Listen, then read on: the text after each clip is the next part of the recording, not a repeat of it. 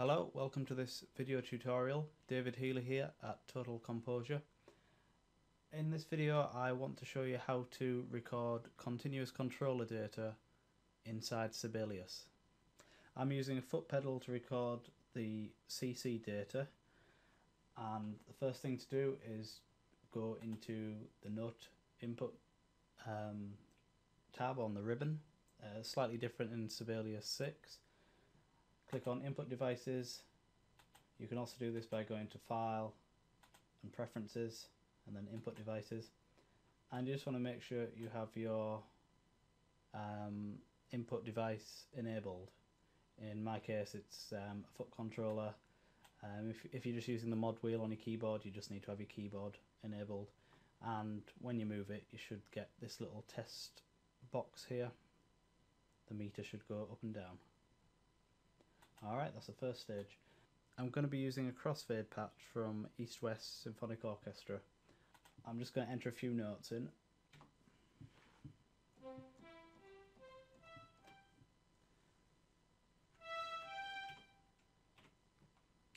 Okay.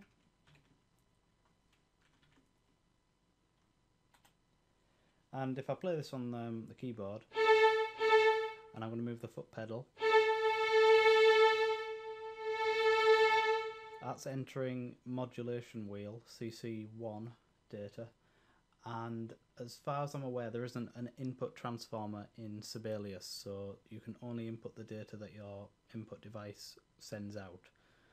You can transform the CC data to another CC message, so convert CC1 to CC11 for instance, using something like Bejewel or MIDI aux and feeding the MIDI data into that before it goes into Sibelius, but it's a bit long-winded. Okay, so now I'm going to record some continuous controller data over this.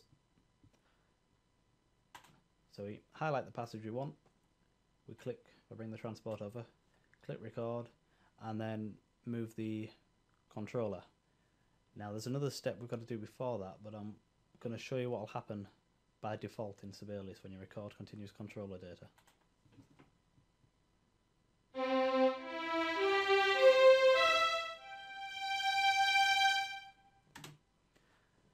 So you can see here above the staff we've got the CC messages, so CC1, and that's the value. If I bring it over here,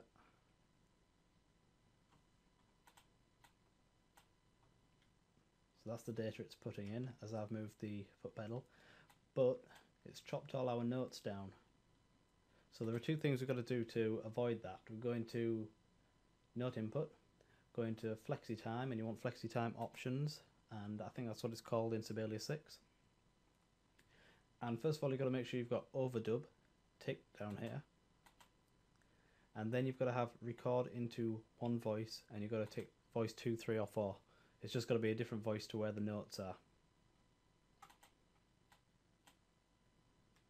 So if I undo that, record it again,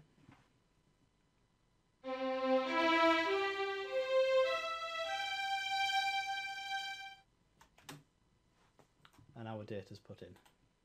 Now, supposing you wanted to delete this data, you could click on one of the MIDI messages it's added and just press the delete key and hold it down. It'll delete them one at a time, but that takes quite a while. The solution I found is to highlight the section of music that has continuous control information that you want to remove, go to the Home tab, click Filters, and then scroll down and select Voice 2. You can also press Control, Alt and Shift 2. And that'll just highlight that data. You can press delete and it's gone. Another way of adding continuous controller data, you can select passage. If we do a crescendo,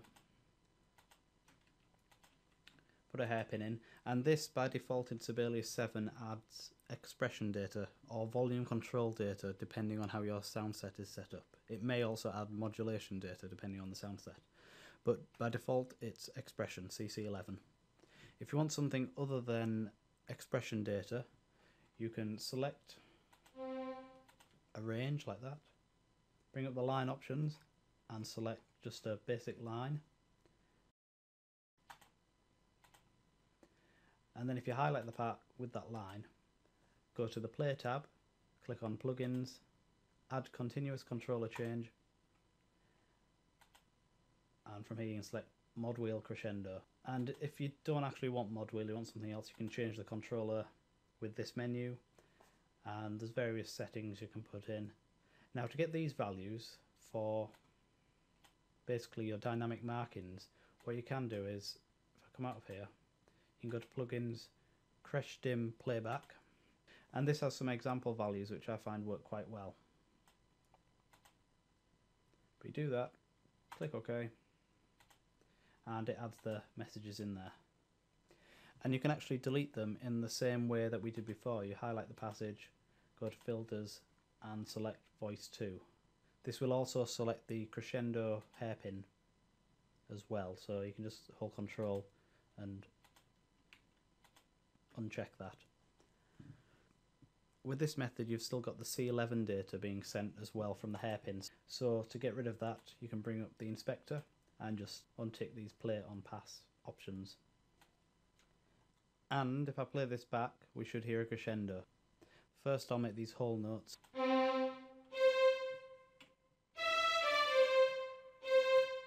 And if I play this back we should hear a crescendo.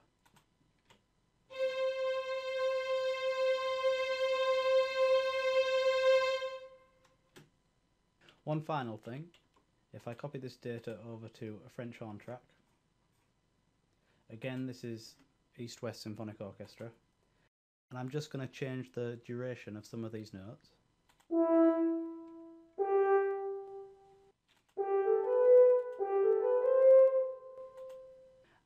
And I'm just going to put in some technique text that will trigger a key switch, so this becomes a dynamic crossfade patch as well. This key switch is unique to the sound set I'm using. Another useful technique when you've got short notes and you want to record data live is to reduce the tempo while you record. It can just make it a bit easier to put the data where you want.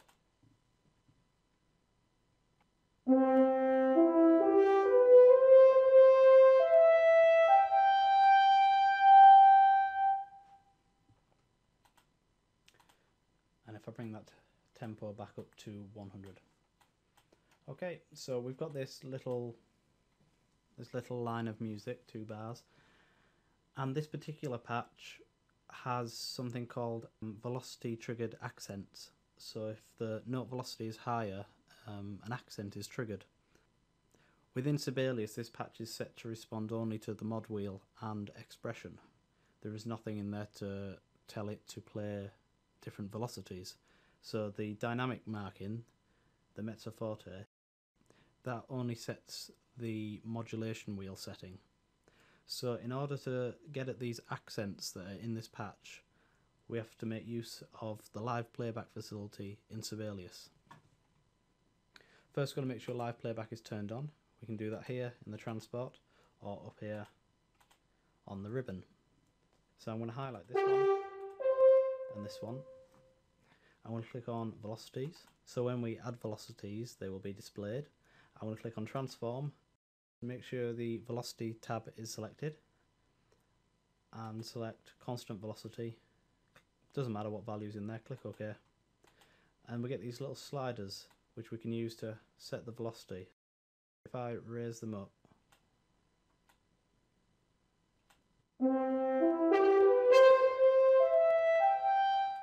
and those little accents can really help. If I put one on a longer note, we'll get a nice accent at the beginning, and then we get the sustain as well.